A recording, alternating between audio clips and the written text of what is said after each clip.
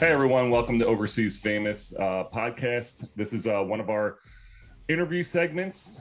We are here with Robert Healy. Robert is an author, professor, jack of all trades. And I always like, Robert, like when we talk about authors who also, I love the author professor thing. Like that's what I'm aspiring to be. Like I think it's an incredible thing. All right. To be able to teach, because I teach currently, younger kids, but to have that whole entire being able to really teach the kids who are so close to being able to get where they want to get. I mean, when you teach sixth graders, like you're like, in about 10 years, there's going to be some real stuff you're going to have to do. But right now, just stop throwing stuff and just pay attention. Like you're trying to teach life skills, but like having that so close is so interesting and cool to me to be that professor and to kind of be the author professor. Yeah, it's. I think you hit the nail on the head, right? Because I have two young kids, and when they're that young, you're just keeping them alive. Yours aren't. ones you're teaching aren't that much older. My kids are 8 and 5, and there's not much I can teach them right now about the world other than this little box that they call, home and the bus and school. But yeah, when you have college age students, you're dealing with adults, young adults mostly, who are just on the precipice of starting their careers, one of whom works on this podcast with you, right? Michaela. Yeah. So, and she's a good example of someone who asked the right questions at a certain age when she got to college, tried to make connections and start her career. And then she's gone on and has done that. And, she'll be graduating very soon, finally, from the master's program. But yeah, I mean, everybody from age 18 to 24, 25, basically by the time they leave here, if they go to grad school, they grow so much, and we're with them through that entire process. Like I've been here for 7 years now. So I've seen some of these students now for, 5, 6 years, and it's awesome to watch them grow and start their careers and just take things that you had just told them, 4 years ago that they're now doing professionally. It's really rewarding. So the really cool thing is what you've done for Duquesne University. You really founded this whole entire sports media division that you guys have, that Michaela works for, which like for me as a guy who's really big into the media, who had a minor in public relations and had a communications minor. And I always thought that was so fascinating, the broadcasting and the TV and the things that you guys are doing with this program. I mean, I only live vicariously through Michaela, so I see all the stuff that she has set up and all these classes. It's just fascinating to kind of have it, not just media, but like specifically with sports. How did that kind of come to be? Was that like a difficult journey to get someone to buy in and be like, listen, we want media, but it's all sports media, because there's such a need and there's such a growth in that industry? So for me, it was just looking at what Duquesne University already had to offer and where it was located and all the partnerships we already had, and then looking at the existing talent that we had on faculty and just looking at, well, what can we do with what we already have that's not going to require us to invest in more faculty or build more classrooms or start new classes. So I looked at our journalism curriculum, I looked at our public relations curriculum, and I looked at these few sports media classes we had that students were just taking as basically electives or to fill like a little tiny concentration that would show up on their transcript. And I saw the existing expertise on staff, including myself, and thought, there's no reason why we can't have a fourth major in this department. And I called it sports information and media. Basically, I took samples from journalism, samples from PR, and then I took the existing 4 sports specific courses and put those in there, and then suggested a couple of electives students could take, and built the program up based on the fact that we're an NCAA Division I school. We have spectator sports like FCS football, and then Atlantic 10 men's and women's basketball, in addition to all of the Olympic sports, the soccers, lacrosse, swimmings, right, track and field. So we have this Division I setting here, and we have the opportunity to host March Madness at PPG Paints Arena, which we almost routinely do now. And so we can give students these experiences that are big time American sports. And also we live in a major league city. So the Pittsburgh Penguins are a stone's throw across the street. They're constantly asking myself and my colleagues for students to go work there. We have a few there right now. And then the Steelers, of course, are the Rooney family, are Duquesne people. So, my first break out of grad school was to go work for the Steelers. And being a Duquesne person, no doubt helped. They come to us and ask for those kind of top students to recommend. And then obviously you have the Pirates and then the minor league Riverhounds right here in town. So being in a major league sports city and having the existing Division I university athletics program, and then having the expertise on staff, myself as a former sports information director and as a sports reporter, and then all the talented journalists and PR professionals we already have in the faculty, it was no reason not to. And it's gone so well that it's now our second most popular major in our department, and it's only been offered as a major for about 4 years. Wow. So I don't see any reason why that doesn't continue to grow, become one of the most popular majors the university is going to have. It's really our chance to carve a niche. No one else in the region has a sports information major, and very few in the entire country do. When you were pitching the idea of a sports media major, did you look at any other schools or to get any ideas of what you wanted to do, how you wanted to build this program? That's a good question. Answer honestly is no. I wanted to make it unique. There's not really anything that another school is doing in sports information that would stood out as something that we need to aspire to. It's really my own idea. So with with it being sports information and media as the title, my concept was when you apply for a job in sports media, right? And there's how competitive that's going to be, right? You know how many people want to work in sports. If they can't make it as professional athletes, they want to be professionals in athletics. So they go work in ticketing, sales, marketing, fan experience, or they try to work for the team, in some way of putting out content in some way. Well, anybody who puts out content on behalf of the team, in college, that's known as sports information. And anybody who does it for a professional team, whether they got that job via teamworkonline.com or they got that job through some sort of connection, all those people who've done that professionally know what a sports information director does at the college level. And many of them came from the college ranks and then got the pro job later. So to have a major that says the title sports information in it, the full title is sports information and media, since we're also training sports media journalists and broadcasters who may just bypass the PR and just be reporters in sports, that's fine. We train for both. But that sports information term that's in the major, we look at somebody hiring from a professional team or a college anywhere in the country, and they're going to say, here's a stack of journalism kids, communication kids, here's a stack of PR kids. All these resumes and transcripts are the same. But then there's a kid who majored in sports information and media, and as someone who's hired for those jobs, I'm going to go, shoot, that's what the job is called. So it's very much like, almost like if you want to hire a forklift operator and they come to you with their forklift operation certification, they're going to get the job over someone who just like majored in, industry or whatever, or majored in business.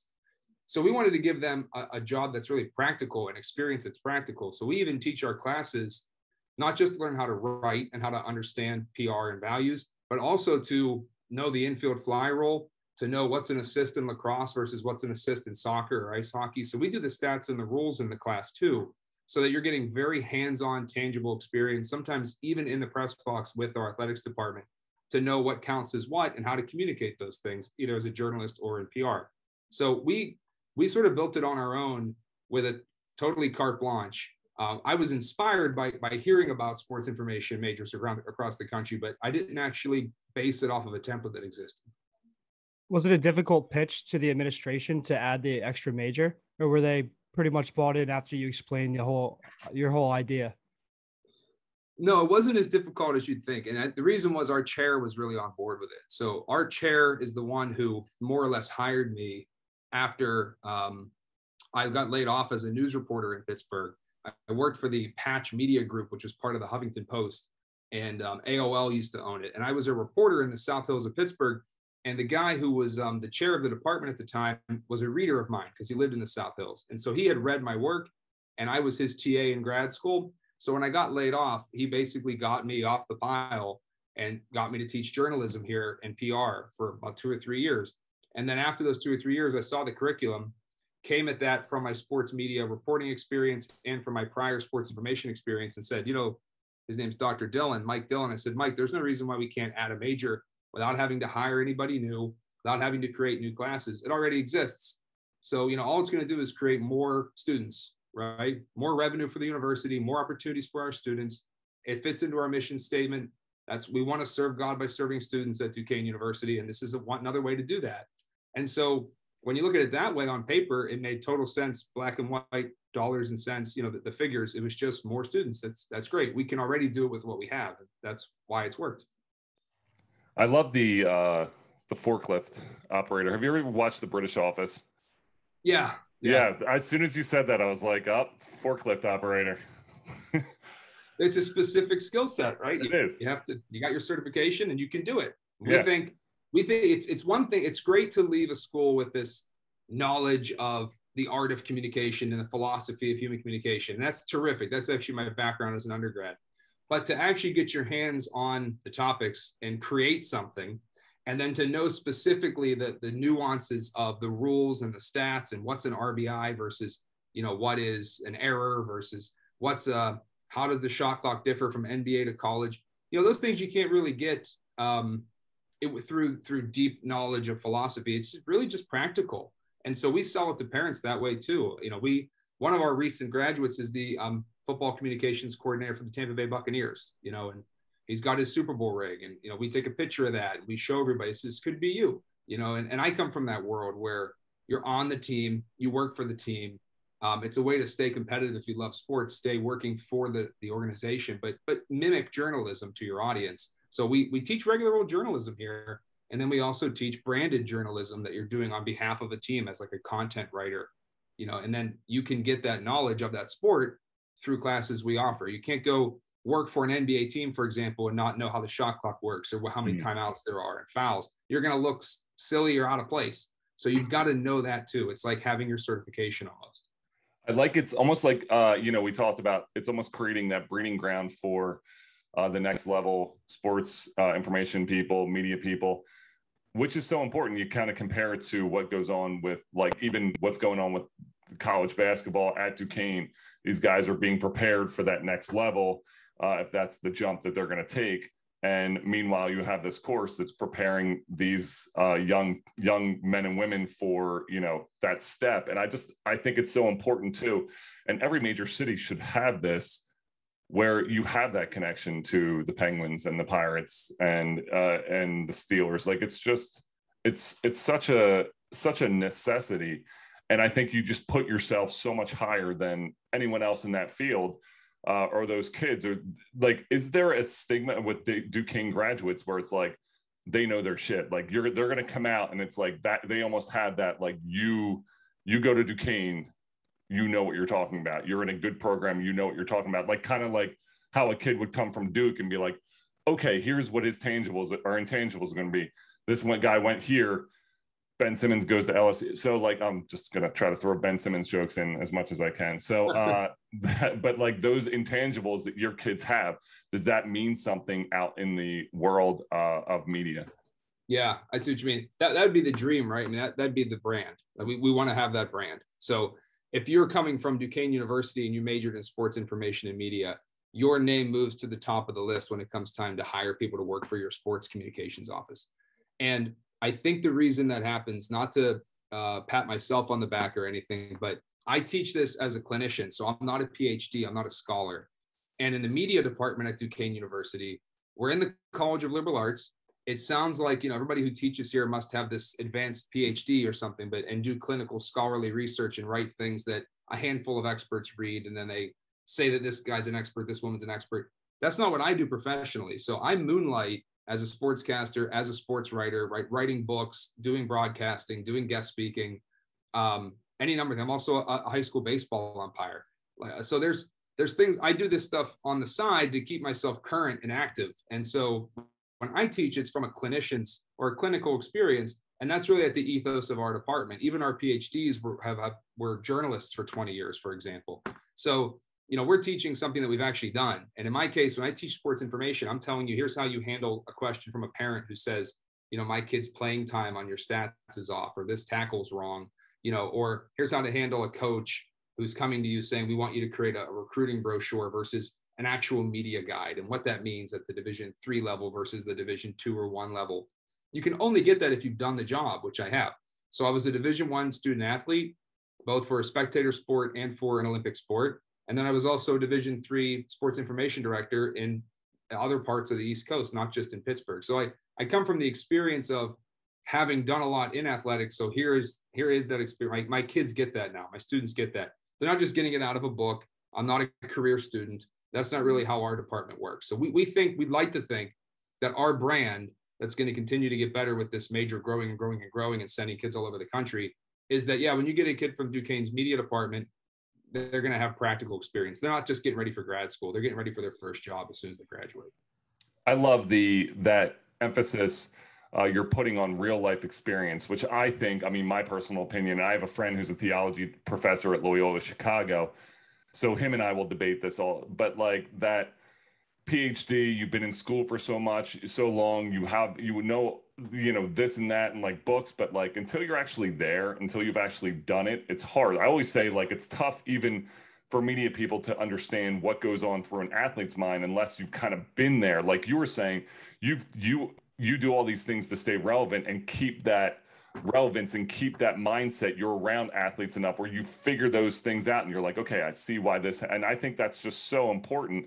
And I'd always say, like, if you're in academia for all this time and you kind of have, like the pipe and like, the glasses and the scarf and stuff, it doesn't match that real life experience, which I think is, like you said, that brand that you guys are building is so important because you guys have real life experience. It's not like, oh, well, I was in school, like you said, career students, you're almost like an adult student teaching younger students as opposed to someone who's lived there, who's done this. I think that's like so important. It's like the same as like a basketball trainer. Like, unless you kind of played, like, why are you training me? Like, these are the things that I think it's just that real life experience is so important. Yeah. It's so much easier to learn from somebody who's been there, done that. I mean, that's why when you walk into like my office, you're going to see my diplomas, but you're also going to see like my academic All-America plaque from track and field. You're going to see a bunch of like sports autographs and sports books, because this is my life. We're sports fans too, and we're real people. Mm-hmm. Yeah, I'm not teaching out of the textbook. I'm teaching you what my values are based on my experience. And I want to say there's obviously nothing wrong with getting a PhD. I mean, my colleagues have it, and they all also come from years of experience, but some don't. There are plenty of examples at universities and colleges throughout the country where there are these career students who are just teaching the next generation of career students, and it's just this cycle that doesn't really create anything. We actually make things here, and we look at our faculty as having to come from practical experience. If they don't, we don't hire them. Those are usually the bad guys in movies, like all those professors that have that long. Like Rodney Dangerfield, Back to School, the one who's his nemesis. I was thinking him and the guy from Finding what was it? It's Good Will Hunting. Good Will Hunting is really good. What was the one with Finding Forrester? For some reason, I kept on saying Forgetting Sarah Marshall, which are wildly opposite movies. But yeah, like that, like kind of uptight. But going into the social media aspect, obviously, social media is so big now, especially with an athlete building their brand. We talk a lot about how athletes, especially overseas athletes, how they really have to work even harder to build their brand because their brand is 3,000 miles away, 8,000 miles away. So they have to work harder to build their brand. So when you're training and teaching this younger generation, is that something that you kind of you go into, like social media with athletes and how they use it, and social media with the media and how it's done, and how you can kind of stir things up using social media? Is that a tool that's like really something that you use a lot in your class? Well, at the university at large, the men's basketball team, I don't know if you guys had talked about this on a prior episode or anything, but the men's basketball team hired a name, image, and likeness consultant as an assistant coach. And I think that's a terrific idea for the men's basketball team, but and they should have done that. And they're going to be on the cutting edge there. In terms of what I'm doing in the classroom is I have student athletes, but in the classroom, they're just my students. So, for us, we use social media as a storytelling tool. So we will use social media as a way of telling stories and a way of building a journalist's brand. So ever since I got here, one of the first steps we took in our journalism courses is to make the students create at least a Twitter account as soon as they get in the classroom, because then when we write our stories, they're not just for us to consume in the classroom. They're going to put the link on their Twitter account and tease the story, crowdsource on the account in that medium, and then use Twitter to help create the story, and then ultimately get clicks back to the story so everybody gets paid, and then we make a living off of this work. So I teach social media as a storytelling and brand building tool for journalists and for team, PR accounts. But as for athletics goes, I don't work for the athletics department. I've just witnessed what I think is a terrific idea that the basketball team had to get out in the front of that and have their athletes learn that name, image, and likeness can be something they can take advantage of while they're here. We're going to lure potential student athletes, top players here because of that. Because think if you're a 5-star recruit or something, or 4-star recruit out of high school and you want to come play ball here, yeah, it's great that we have the brand new Cooper Fieldhouse. It's great that we have LeBron's high school coach, Keith Dambrot, and his great college success. And that's awesome, but at the same time, you're going to have support for the next stage of your career. You're going to have support to become a celebrity while you're on campus. That's the concept. And that's just the reality of where the NCAA is now. So kudos to them. Yeah, I love often see. Oh, go ahead, Matt. Do you often see a lot of athletes taking the sports media major, or is it kind of a 50-50 mix of not athletes and non-athletes? No, I do. I've got a bunch of football players and basketball players in the court. I mean, soccer as well. It stand out for me right now. Those seem to be the big three, a bunch of track athletes. But every time we get a football or basketball player in class, they're always easy to spot, right? Because of their size and we know their names because they're spectator sports. So in that case, those guys are hopeful playing Division I sports that there might be a somewhere to go after college to continue to play sports and get paid, whether that be overseas or domestically. But nevertheless, they can still make a career in sports. And I show them myself as an example. I didn't go play professional sports. I still stayed athletic and I still exercise and I still play recreational sports. I'm the captain of the Pittsburgh team handball club. I'd say you can still do those things. I still, coach baseball and that kind of thing. But you can be a professional in sports without actually playing the sports. And I think that's what clicks for these guys. They'll come into class and they know that they might not play professionally, or they might just play professionally for a couple of years, but they can use their expertise to become a color commentator later and broadcaster. They can use their influence to build a brand that will get their content clicks when they do go to share their opinion.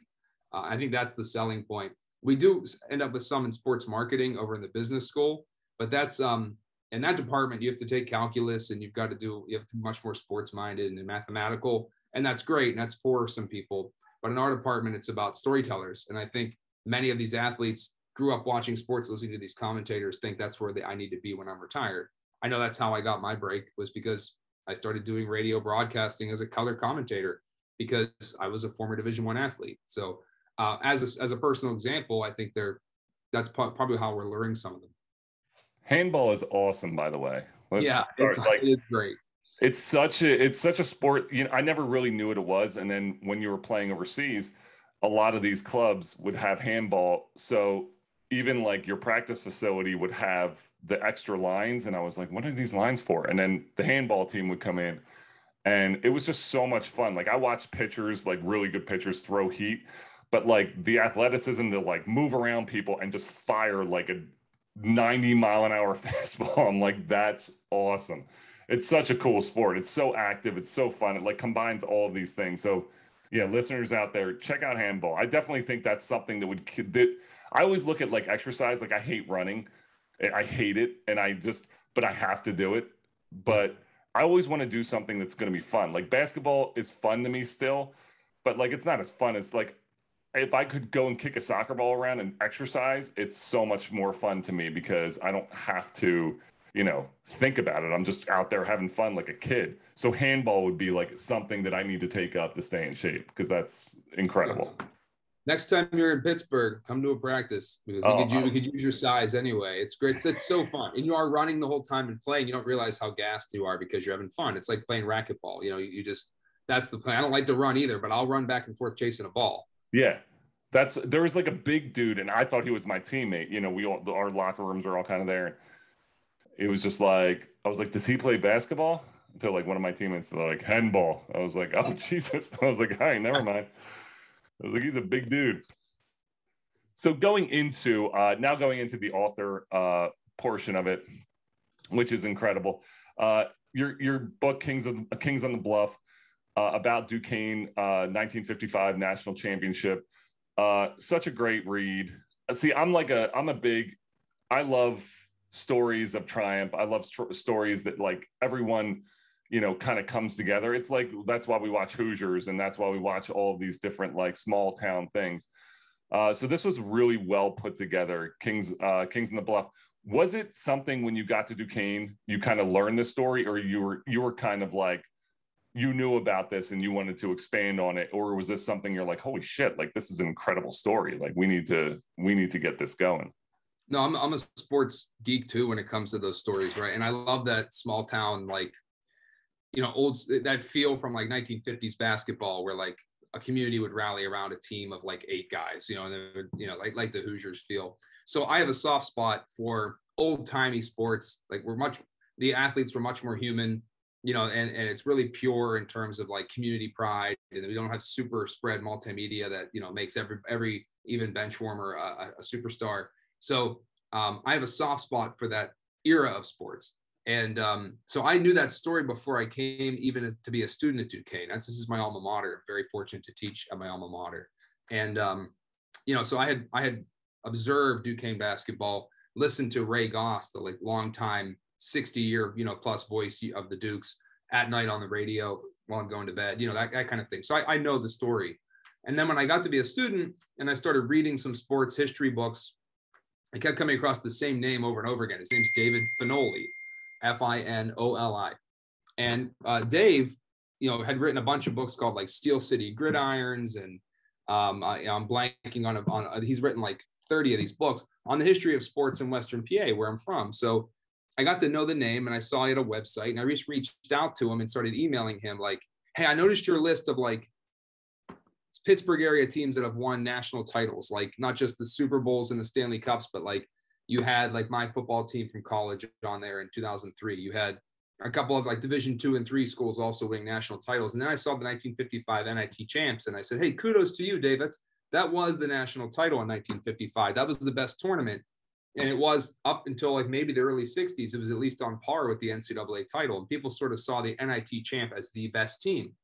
And he goes, no, that's definitely a national title. It wasn't an NCAA title, but people used to skip the NCAA tournament to go to the NIT. It was that big a deal. And that was the case with Duquesne many times. And he said to me one day, and this was like maybe 20 years ago, he's like, I'm going to probably write a book on that team. Well, years had gone on, and I started teaching here at Duquesne. And then I stayed in touch with Dave. And he finally said to me, do you want to be a partner on this book? Would you like to write part of the story of that 1955 NIT championship team? And I was like, oh, hell yeah.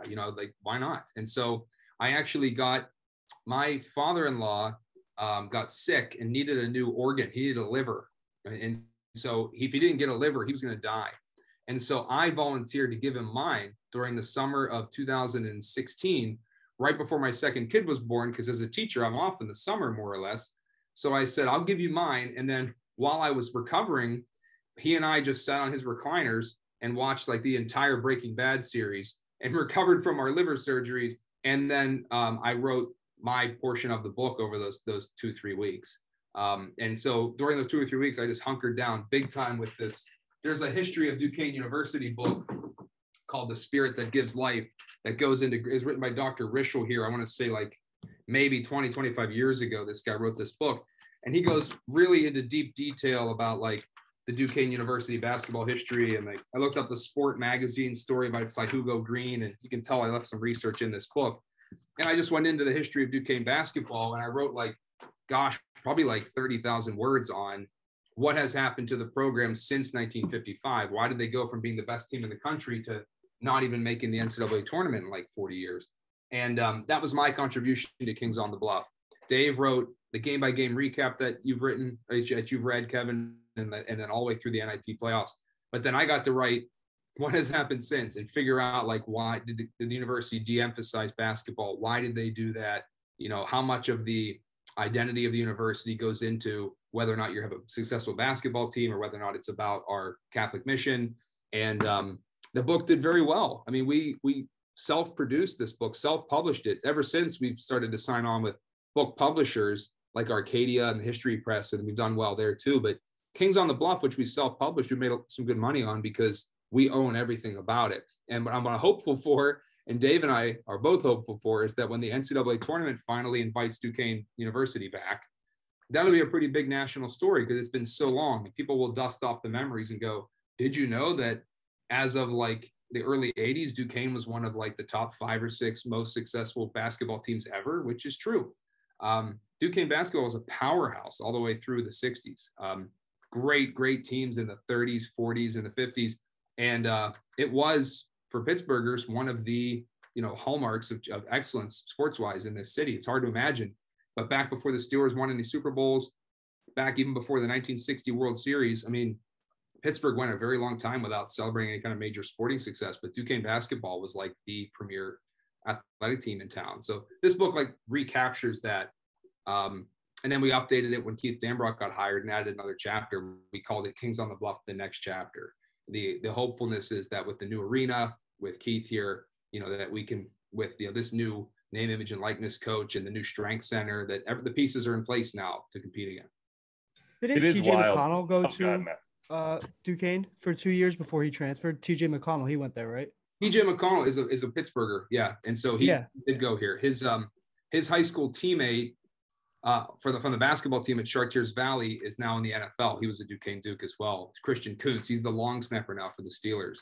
And so TJ, he is one of the many Charval graduates, I guess. For some reason, this little school district in Western PA is producing these, major league athletes. But yeah, TJ went here for a couple years, and then he transferred and finished his career 2 years at Arizona.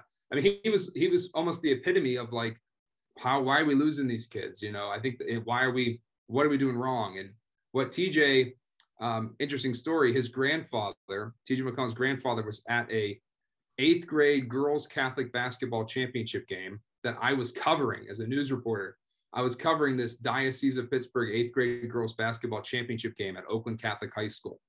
And at the game, I saw TJ McConnell's grandfather, and I went and said hi and introduced myself. And I said, hey, I hope TJ sticks around with us. And he goes, it's just not a lot of big men, not getting a lot of assists. He goes, it's hard to, he goes, this guy wants to make the NBA. And I said, no, I get it. No one will blame him for it, and then lo and behold, he went ahead and did it. So everybody kept doubting TJ, like, why are you transferring? This is a great thing. You get to play in your hometown, but it's hard to argue that he didn't make the right call.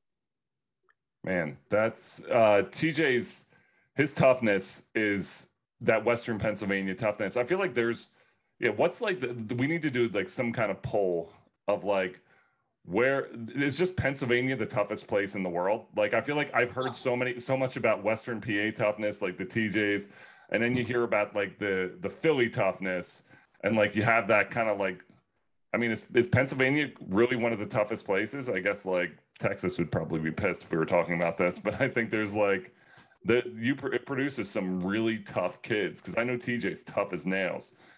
Yeah, it was definitely part of the ethos, right? I mean, it's the whole steel mill persona, and it's the lunchbox persona. And that stuff becomes built, just slammed into your head. Like, I can be a college professor and still consider myself blue collar, and people will laugh. I goes, no, it's really a mentality. My father was an electrician. My mother's a stager, and she's the physically strongest person I've ever met. She'll like pick up a couch and move it herself. She's just like these. It's just that kind of is a source of pride. So yeah, hustle and effort and grit get championed here. I think a lot of places like to think that they do that too, but it's really part of the identity and the fabric of like Pittsburgh built the country. When it was a major city, and then the sports teams, if they don't embody that, then they're sort of betraying the identity. So we want our athletes to embody that. So if they're not tough, if they can't take a hit, if they don't, play through pain, if they don't hustle, then they're never going to fit in. It's so true. And I think that's such a, something that you probably talk to your media people about.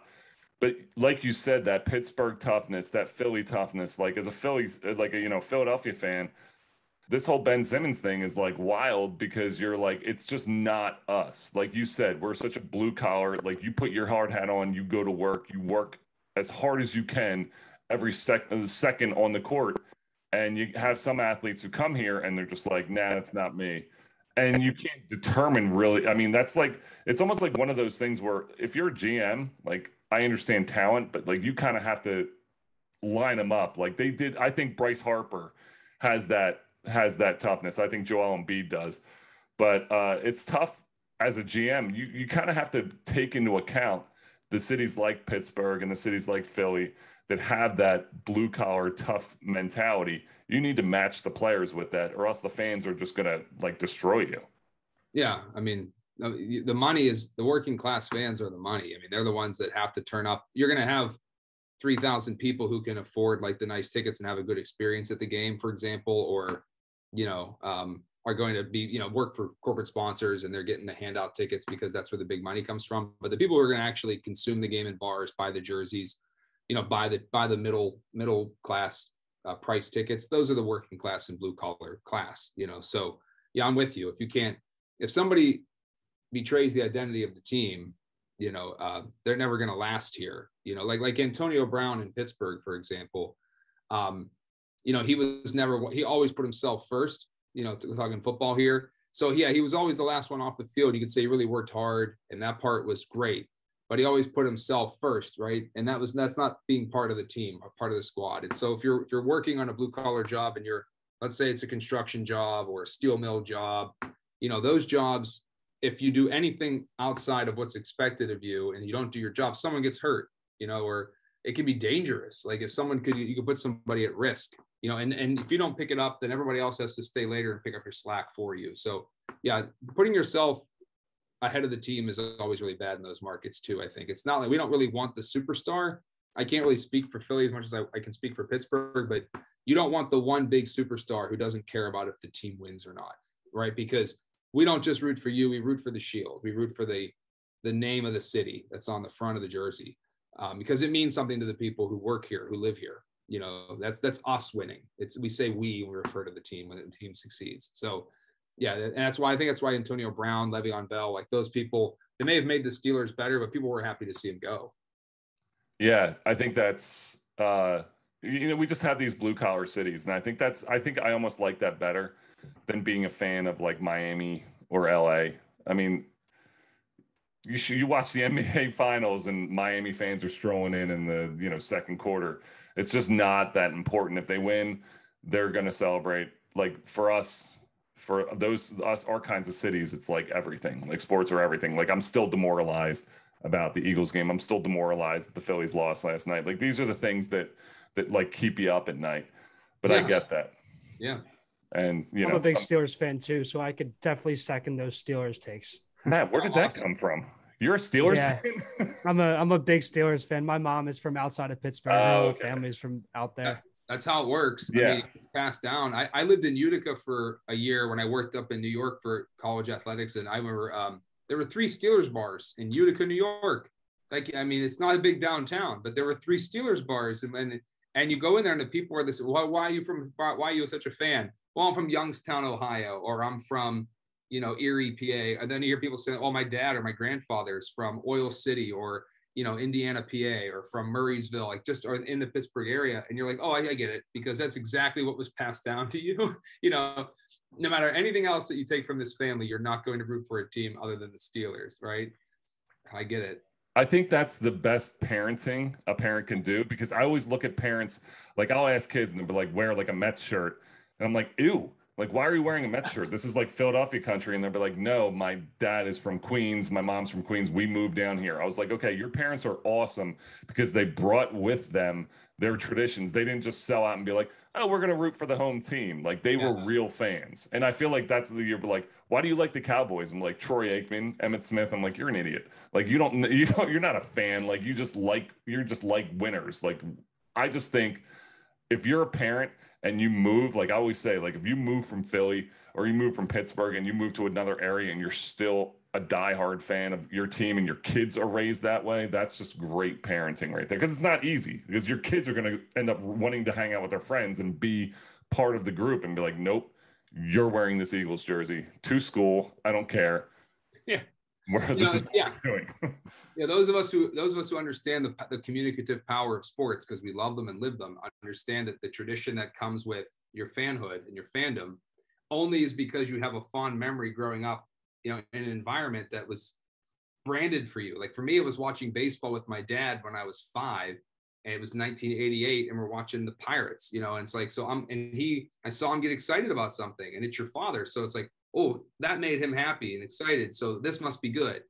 And so, like for me, my daughters, like they play softball, and my oldest, I took her to her first Pirates game, and they're a bad team this year as usual, and but like But I said, but you're still a Pittsburgher, and this is the most beautiful park. Let's go to the game and wear the black and gold. And there was a walk-off grand slam on fireworks night, and I took a picture with her. And the story I told about sharing this with her, I told this little Twitter story about it. The mayor of Pittsburgh retweeted it, and it got hundreds of thousands of views because he gets it. If you're from there, you get it. You pass this stuff on.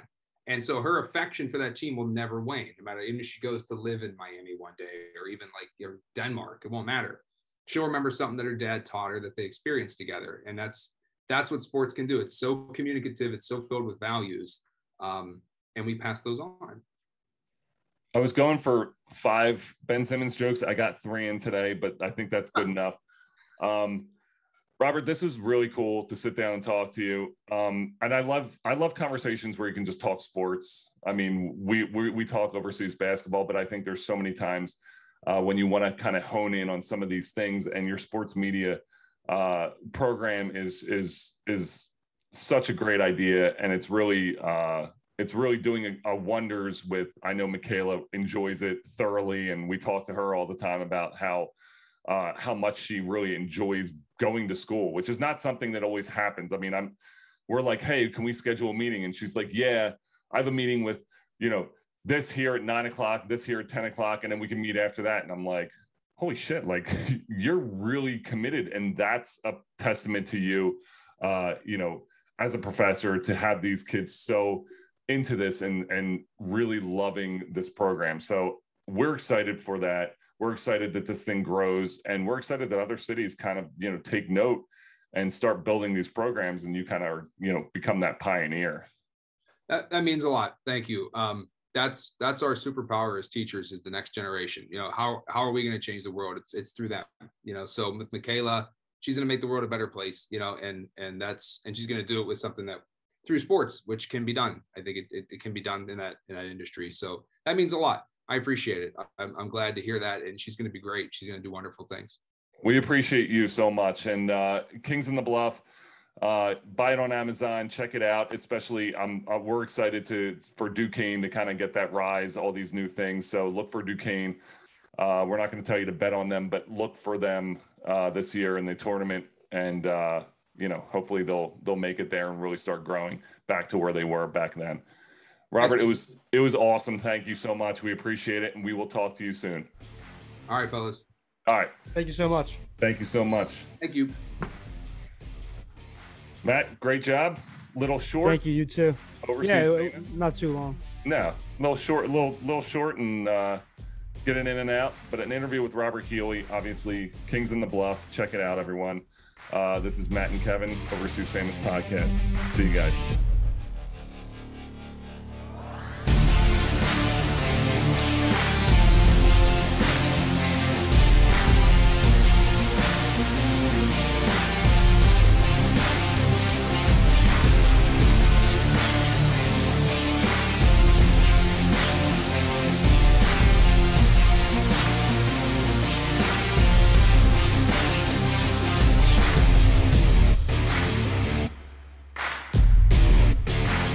Jungle.